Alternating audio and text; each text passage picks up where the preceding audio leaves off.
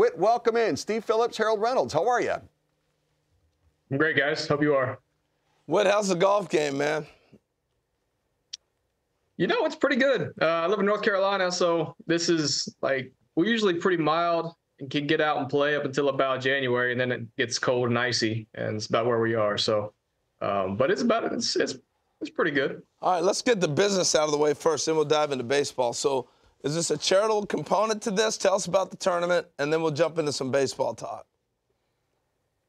Well, it's a unique tournament in a sense where it's the LPGA ladies playing in their tournament, and then the celebrities have their own tournament going on kind of at the same time. And so it's a unique deal. Annika Sorenstam's around here, and her charity has a relationship with this tournament and raise some money for that. But it's a cool way to come out and compete. How much pressure are you feeling playing with an LPGA pro that you're not going to mess up their game getting out there and playing with them? You know, I've been fortunate to play in some events. I played an event out in Pebble Beach for a couple years now, a few years, and you play with the pro then. So I've kind of gotten used to that. But this will be the first tournament I played in with like kind of a legit gallery, and it's on TV, and so the nerves will be running pretty high. So I got two questions on that. One, who you playing with first, and then my second one I want to dive into for a second. You know you're playing. I don't know yet. That the pairings is tonight, so okay. We'll find out tonight who we're playing and with. Then the other thing, I know there's no way in the world I could do this, and I wouldn't do it as a fan anyway. But I'm not leaning in watching nobody swing, and you're hitting that thing. Especially you're not a pro golfer. I'm not leaning my head in there.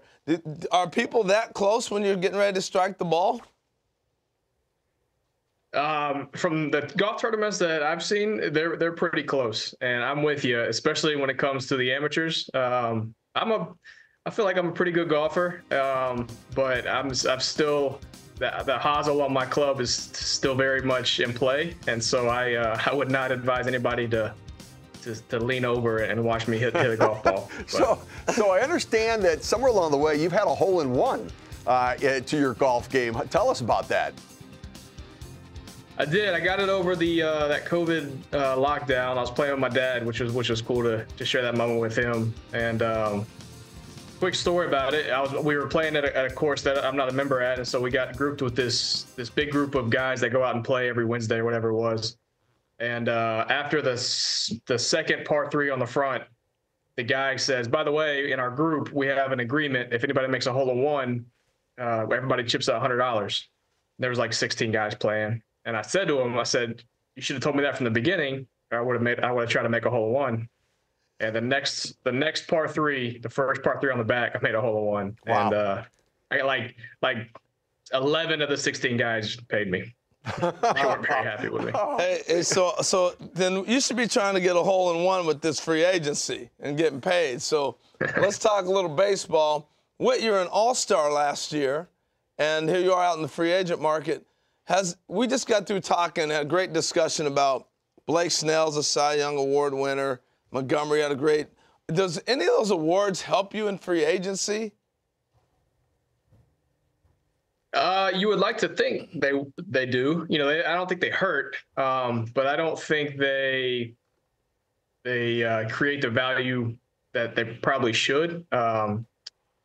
You know, it's a business, so you know teams they're trying to you know, behind the scenes they're probably looking at the good stuff, but then they're showing you the bad stuff to try to get you at a price where they feel is beneficial for the team. So you know, it's there's a business aspect to it, which is never fun, but it's part of the game. And but yeah, I mean, I think the awards are important, especially when they are kind of player-driven awards, and those are the guys out there that are playing that appreciate guys that are doing things that they do at a high level. So I think those awards should be taken a little more into consideration when it comes to stuff like this. When I see a guy like you, it kind of frustrates me with where we're at in the sport, because I've watched you be an all-star a couple times now, and then I watched you go to camp with Toronto, have to fight in a position, and then be an all-star.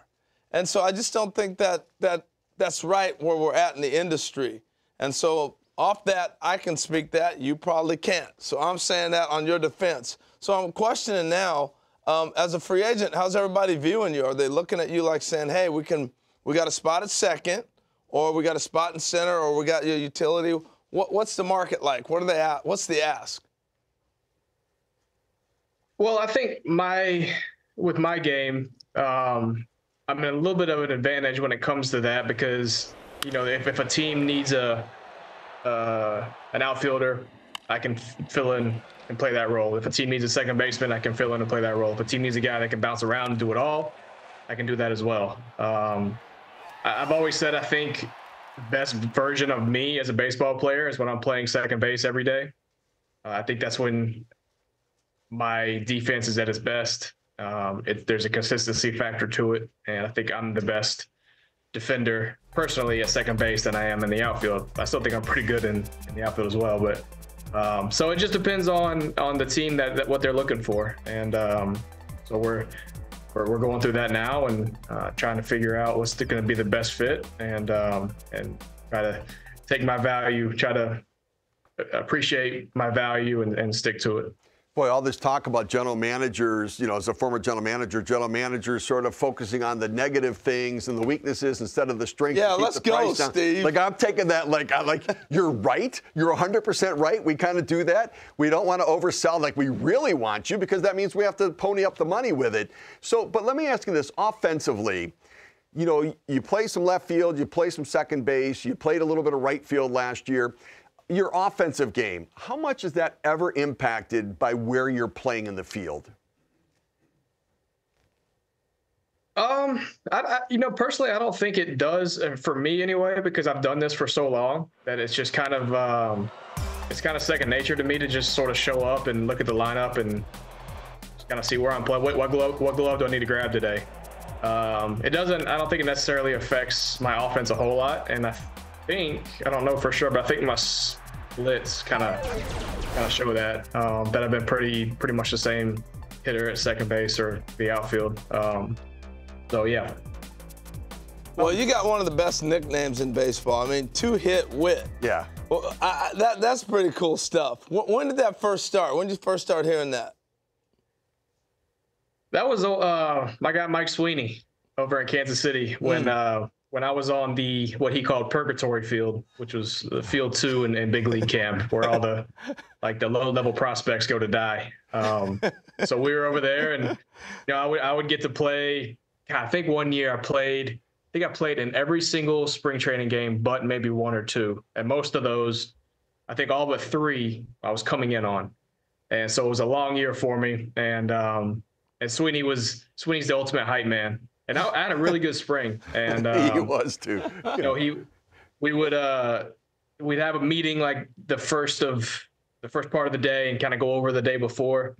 And if I got in and got a hit, like Sweeney I was kind of his guy then that year, and he always like made a point to speak up extra loud and say that I got 2 hits that day or whatever it was, and he would just start calling me two-hit Whit.